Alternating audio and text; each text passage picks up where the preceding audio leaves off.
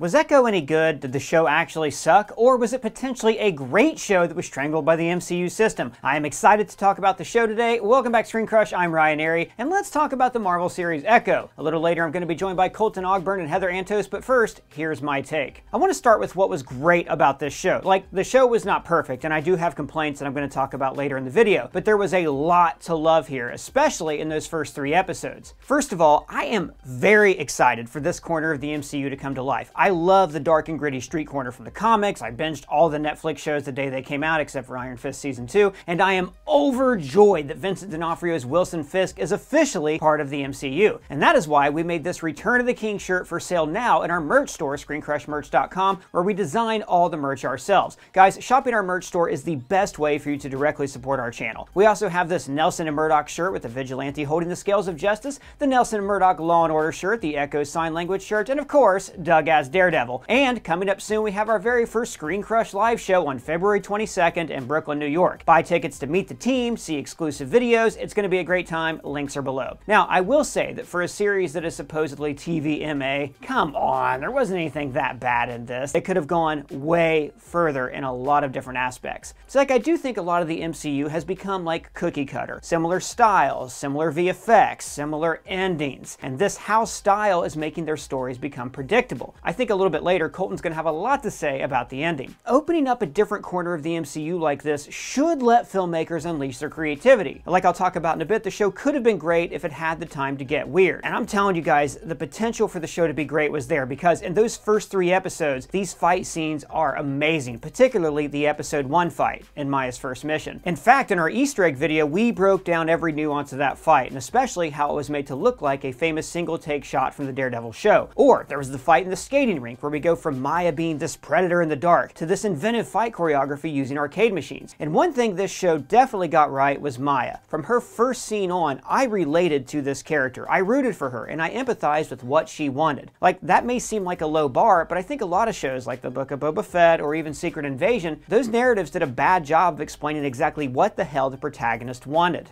Hey Doug, I'm gonna have some lunch. You want some? Person, did you just straight up drink mouthwash?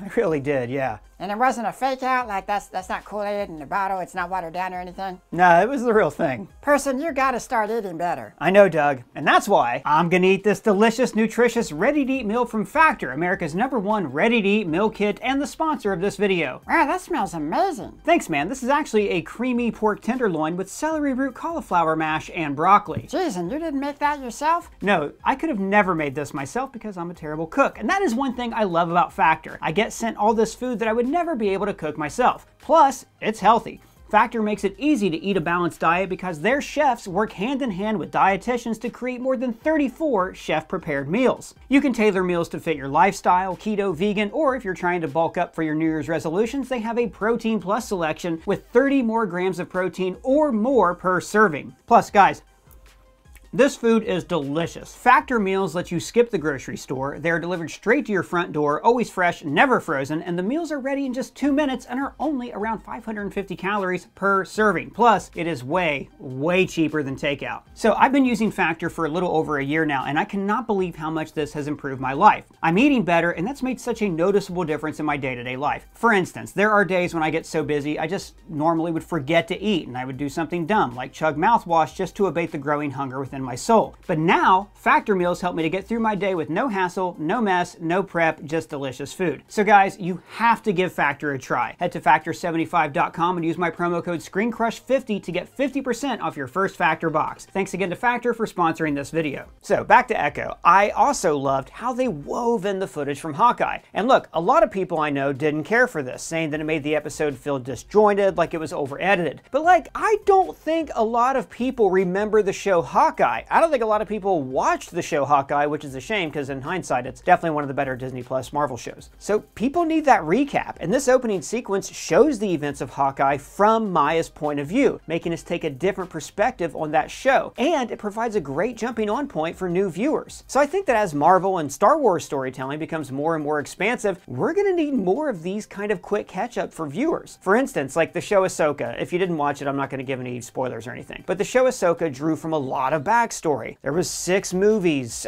8 movies actually, 7 seasons of Clone Wars, 4 seasons of Rebels, not to mention the Mandalorian seasons and the Book of Boba Fett. And the show tried to fill in those gaps with like quick expository dialogue. Anakin never got to finish my training. Before the end of the Clone Wars, I walked away from him. Whereas, like a quick origin episode could have recapped those events, maybe refilmed some animated stuff in live action, and that would have caught the viewer up nicely and like kept the narrative flow going. I mean, like at this point, the MCU can no longer expect people to have watched every second of their programming. Like when Hulk's son Scar shows up in Young Avengers, people are going to be confused where this like mini Hulk with the bad haircut came from. So I think that Echo's intro sequence is definitely going to be the way forward. And by the way, the actual Echo opening credits are fantastic, top-notch, some of the best that Marvel has ever produced. But where the show really excelled was its inventive use of these flashbacks. Like, I love that they did not over-explain the creation story or say that Maya's descended from aliens or something like that. There was also the scale of the Choctaw village in the Middle Ages. That was incredible. Like, I actually wanted to see more of this in this show, but again, I'm going to save my complaints for a bit later. And I just have to once again praise Vincent D'Onofrio. Like, from his very first scene as Fisk in the Daredevil show, he invests this character with so much nuance. Like, in the animated series and the original Daredevil movie, we always see Kingpin as this like arrogant, larger-than-life character, but D'Onofrio said he reduced him to just 3 words: monster and child. This is a man who is desperate to be loved because he knows that he is unlovable. Every second of him on screen is a gift. However, the guy does have to win at some point. What do you mean by that? I mean, he keeps losing. Daredevil beats him in 2 seasons of the show. Kate Bishop beats him in Hawkeye. Maya beats him twice. He's like Kang, like the dude went 0 for 2, so it's just hard to take him seriously. Marvel needs their villains to win, so we'll actually perceive them as threats. So Colton, what do you think? You know, you've written a couple of the Easter egg videos we did for the show. What are your thoughts on the series? It was fine, but you know, it wasn't what they advertised it to be. And I think that right now Marvel, they needed better than fine. So I'm a little disappointed, you know, that they went all in on this like TV MA rating in the advertising. They used Daredevil and like the nostalgia for the Netflix era shows to advertise this show.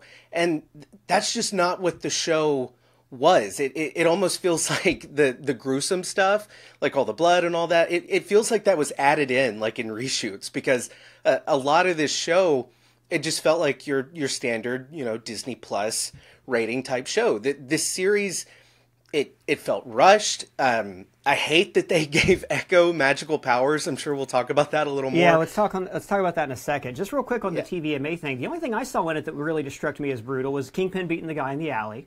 Fine, TVMA. And the dude Vicky getting shot, you know, with blood coming out of his eyes. Other than that, I agree with you. It seemed pretty tame to me. That's all I can think of. Yeah, and both of those things, you know, the Vicky, the blood, you know, that could have been a pickup that they added in, and that scene in the alley, you know, could have been shot later. Well, CGI blood squirting up from out of frame while he's beating the guy. Yeah, the close-up shot of the fist, you know, that could have just been, you know, a pickup shot that they did later, and the show felt very Hawkeye, not Daredevil, but it's then like they decided, oh, let's make it Daredevil instead. It fell flat for me, and I was disappointed. And as I'll talk about a little bit later on, I think the big problem with the show is that it had all the tools there, all the mechanics. It just needed more time and money. Heather, you have a lot of experience working with some of these characters. You're currently group editor of licensing at IDW. You've worked at Marvel and other places. What did you think of the Echo series? I enjoyed it. Is it my favorite of all the Marvel TV shows? No.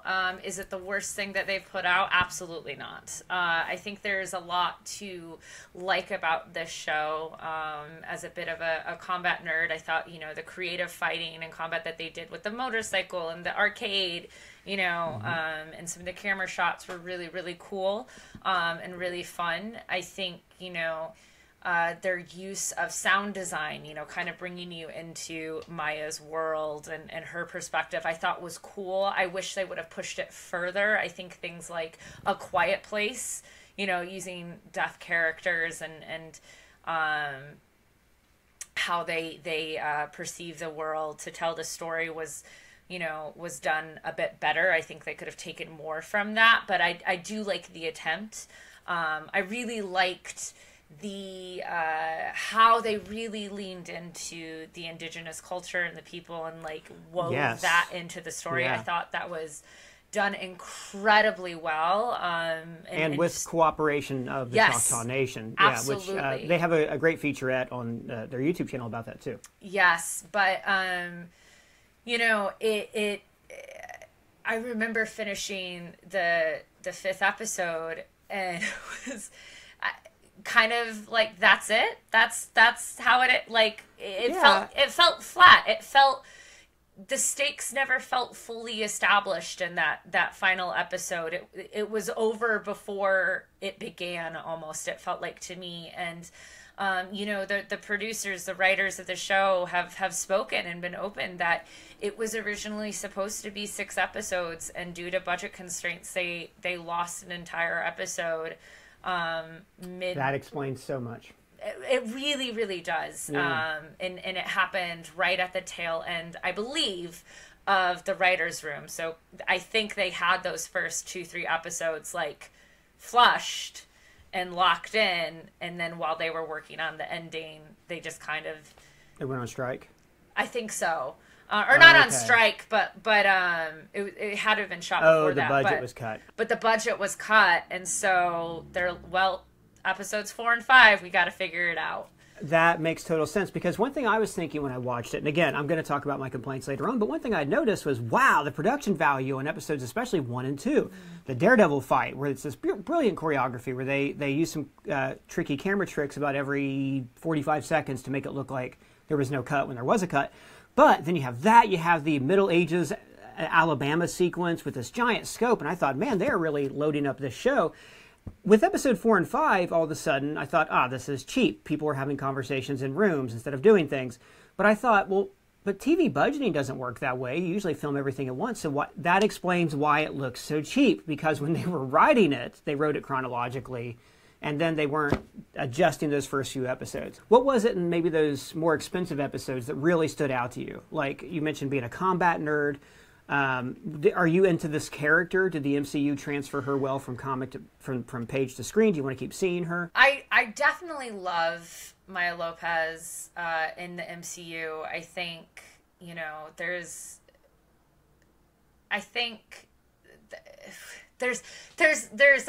no secret that her original origination, there was a lot of controversy about her portrayal in the Native American history in the comics when she first came about. So I definitely love. I didn't know that. You know, I think when she was created, it was done with the best of intentions, but, you know, especially Indigenous stories come best told from Indigenous people. And having the Choctaw be so involved with this, I think really transformed her and brought her to life in such a very cool way. Like, I'm very invested in Maya and her journey and her story and her people. I think all of that is very, very interesting to me, and I would like to know. I'm not sold on the powers. It is kind of weird, but I do love the idea of the Native American legend being so much a part of her story in this. I like how they used that idea of her ancestors are echoing through her, right? To like bring to her name. I thought that was called really that in cool. episode 2, by the way. Yeah. Yes, you did. Called that real early. As soon as her powers showed up, I was like, I know what's happening here. And we didn't watch them all at once. We did them one at a time, which is why I also thought that her grandmother was her aunt in the first episode breakdown. Well, they called Bonnie her cousin, so it was very confusing. Well, but yeah, but Bonnie is her cousin, but she's like, you're like my sister, no, I'm your cousin. Right. And then I was like, oh, so Graham Greene must be her grandfather. Oh, no, by episode 3, we're like, oh, I'm not her grandfather. Yeah. Like, who the hell is Biscuits? Who's Biscuits related to? We're on the group chat earlier, we thought that Biscuits was Bonnie and Biscuits had transitioned in the interim years. The family tree was confusing, and it's not my fault for getting it wrong, okay? Yeah, sure, I could have researched, but I didn't want to cheat and look ahead.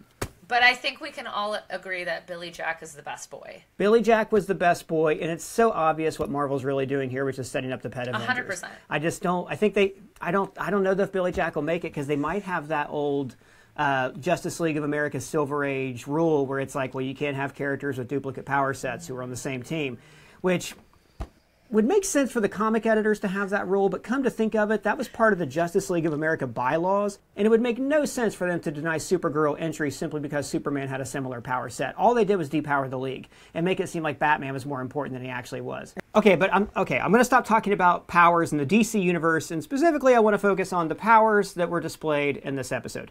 In the comic books, Echo's powers are to echo the actions of somebody else, whether they're a great fighter or a concert pianist. That power set already exists in the MCU with Taskmaster, so they changed it for this show. Colton, what were your thoughts on Maya's powers in episodes 4 and I guess mostly 5? I was just really disappointed in it. I mean, I'm tired of glowy hands and beams of light.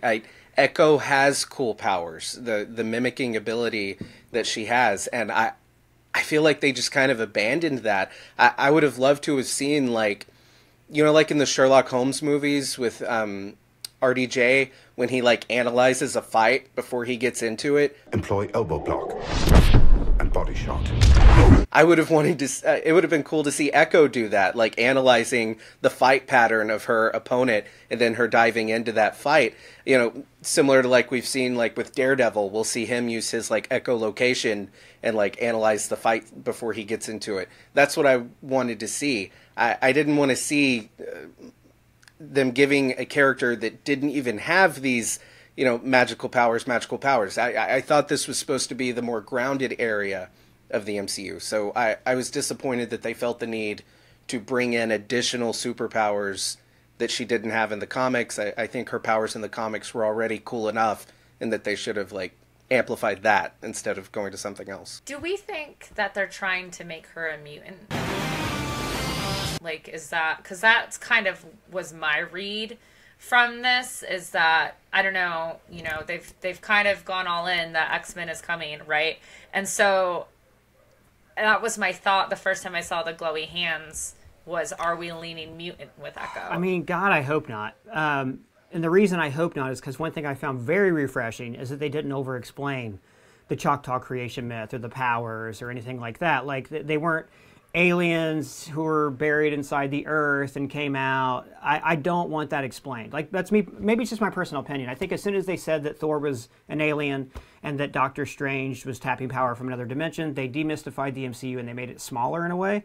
And I feel the same way about her being a mutant. We've theorized, we talked, like you said, we talked in our episode 5 video about Avengers versus X-Men. Would Maya have to choose a side?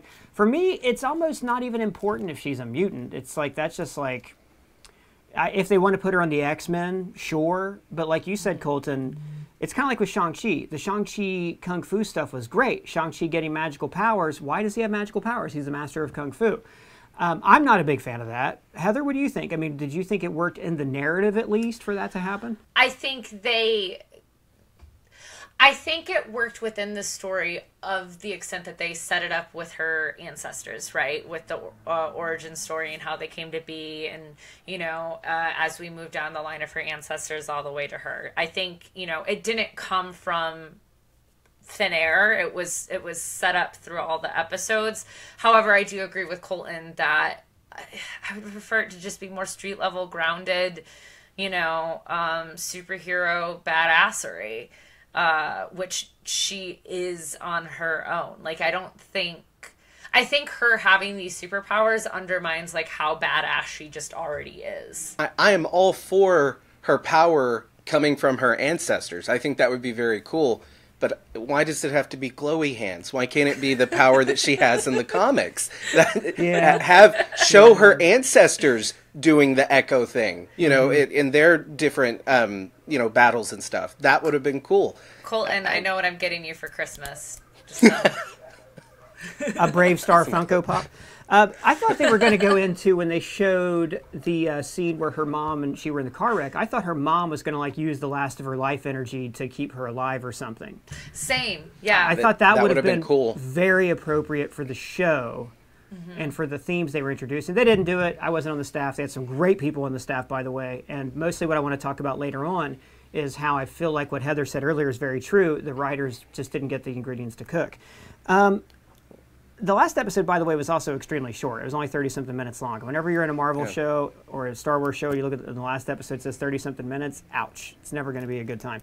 What do we think, though, about the actual... I feel like the moment where she laid hands on Kingpin and entered his mind and tried to heal his soul, I feel like that was a concept that, to me, felt like they started with that. Like they always knew she was getting to that point. And maybe in episodes 4 and 5, they didn't get to complete the journey. But what did you guys think of that moment? It took me a second to grasp what it was they were trying to do.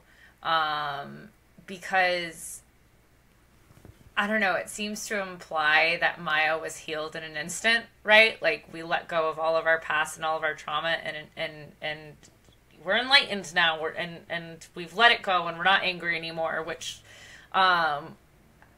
it's just hard to buy for me.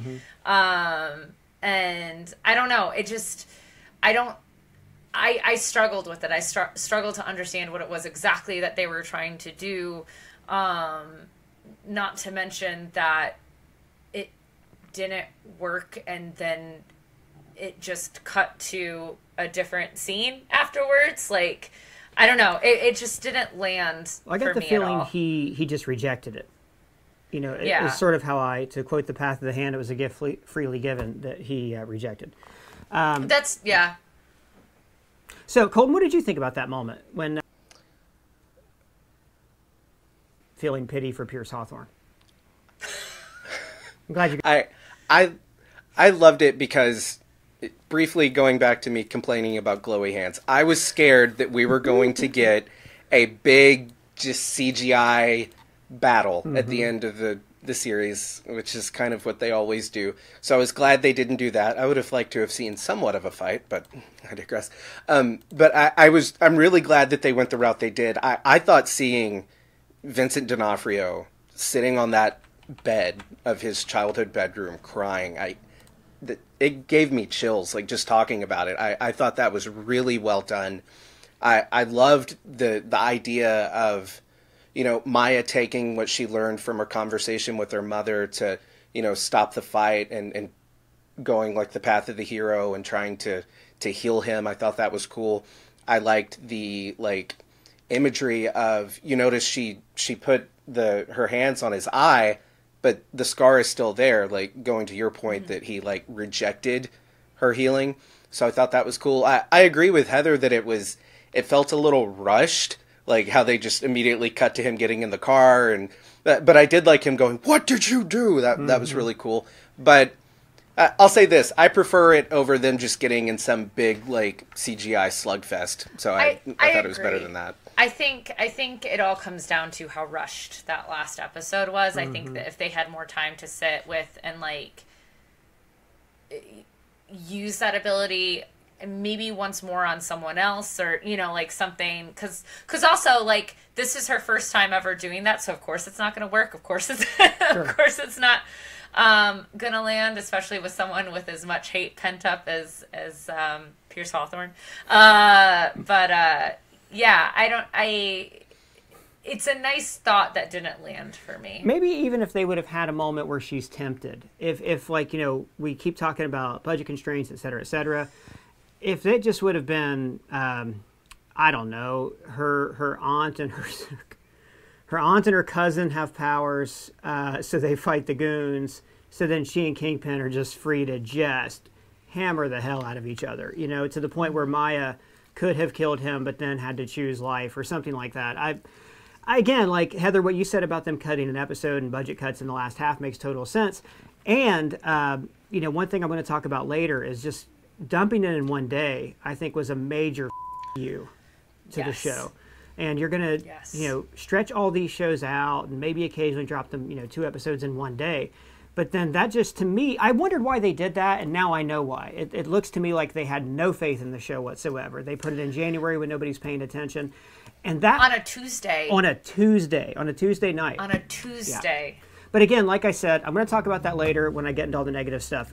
Colton, by the way, never forget, is the guy who is trapped eternally in our tiny television here, but he doesn't know it, so please don't tell him. And Heather Antos is group editor of licensing at IDW. All their social links are below. So now I want to tell you guys what I personally really didn't like about this show. First of all, Disney made a huge mistake when they released the entire season in one day. Back in 2019, Disney famously bucked the Netflix model of dumping and pumping their shows. Instead, they released The Mandalorian one episode at a time, so viewers would be able to talk about the show and look forward to the next one the following week. It's a little model we like to call regular television. So then when Disney decided to release Echo in a single day, it was sending a message that they didn't believe in the show, that they thought it sucked and they just wanted it to go away. Like, we're kind of at a point with Marvel shows now where it feels like there's too much programming, people can't keep up, and everything feels disposable. So releasing Echo in one day just reinforces that perception that the show feels disposable. Like, imagine if they only gave us the first episode, right? People would have been talking about that Daredevil fight for a week, building momentum. Oh my God, you haven't seen Echo, you have to see the first episode, it's amazing. But now, people are going to just talk about those lackluster final 2 episodes, and it's going to kill interest in the show. Oh, you didn't like episodes 4 and 5? No, not as much, no. Like, episode 4 is when we really saw the limits of Marvel TV style. See, for years, Marvel has had this idea that instead of making traditional TV shows with a showrunner and pilot scripts, you know, the way TV shows have been made for almost a century, that instead they would make these mini movies and then just cut them up into chapters. Sometimes this worked well, like with Loki, but sometimes it really did not work well, like with Moon Knight. But the problem is, in a TV show, the format exists to tell larger and more complex stories. A TV show can spend an entire hour focusing on just one side character, which you can never do in a movie. And like, their budget was clearly running out by the time they got to episodes 4 and 5. For example, episodes 1 through 3 all had like giant set pieces, but in episode 4, we're down to characters just standing still and talking to each other and explaining things to the audience. Like, for instance, the conversation that Maya has with her grandmother. They're just sitting in a kitchen. They're not outside, they're not walking, they're not in nature, because it's expensive to film scenes like that are visually interesting. Also, like, look, it's sad that this woman lost her daughter, and this actress does her best with the material, but this show has a lot of scenes where people are just describing how they feel. Look, instead of having characters tell us how they feel, the story should be showing us why they feel that way. Show scenes of her mourning her daughter, or even better, have her confront Maya earlier in the series and tell her to leave town. Instead of like her talking to Black Crow about Maya needing to leave, she should have had that conversation with Maya to set dramatic stakes for this confrontation. Or maybe this conversation could have happened at a moment of physical duress while her grandmother was kidnapped. Like, the show just needed more episodes and more money to become truly great. And this was not just a problem with her grandmother. All the supporting characters felt like placeholders you'd put in a pilot script that never get the time to be fleshed out. Like, think of these characters. We never see them do anything that doesn't involve Maya. We don't know if Bonnie likes her life, or why she became a firefighter, or like how Black Crow tells us his family was killed, but that seems like something we really should have seen on screen, like in a longer season, so we would actually understand his motivations and fear. Instead, we're introduced to people, we learn a fun fact about them, and then we move on. Biscuits is funny, Maya's a firefighter, Black Crow owns a skating rink. The level of characterization doesn't go far past who are the people in your neighborhood. And that is a shame, because you can tell that they made some strong character bibles here. Like, in just a few scenes, we do feel sympathy for Black Crow. We are charmed by Biscuits, and we want Maya and Bonnie to reconcile. But we just needed more time and money for the show to go from good to great. Like, the show introduced some incredible ideas, but it was not able to go far enough. Like the flashbacks of Maya's ancestors. Man, I would have loved to have seen entire episodes devoted to their stories. Like, show that Choctaw creation story with no dialogue, like that trippy episode from Twin Peaks: The Return. Disney, buy these creators the ingredients and let them cook. See, Echo is one of the last casualties of the old Marvel system of making a TV show that's just a long movie cut into pieces. But the good news is, they have learned from their mistakes. They scrapped Daredevil Born Again, and they are starting fresh from a traditional approach. And that is what we want.